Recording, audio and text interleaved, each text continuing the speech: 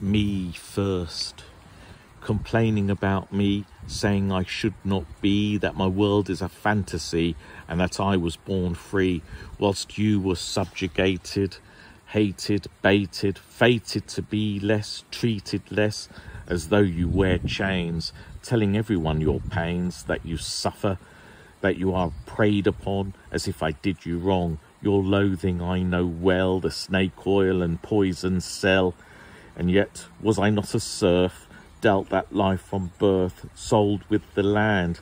And you don't understand that those who hated you hated me too, only they struck me first, like a blister ready to burst, beating my skull, body, feet, all trampled on, and you thought it a treat, laughing at cracked bones, wanting me weak, calling me a creep, a weirdo, a sneak, always needing to have your say, but never giving anything away. And was there anyone to turn to, anyone that I knew, to say I was not alone, an organisation to phone, the words given to me down the ages you don't see? Get a grip, get over it, be a man, take a beating if you can, from youth till someone tells the truth. The bruises, my pain, will always come again throughout my life, the never-ending strife. And what you hate, hated me first, first to be cursed. But I am good enough when you need a bit of rough.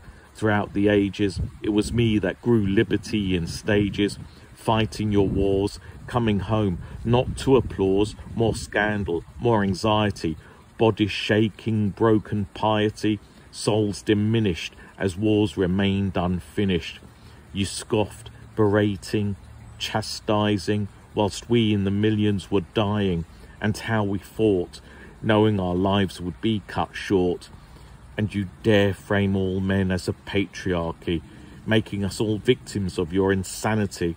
How blind you must be not to understand or see, for that which you curse, cursed me first. Thank you for listening.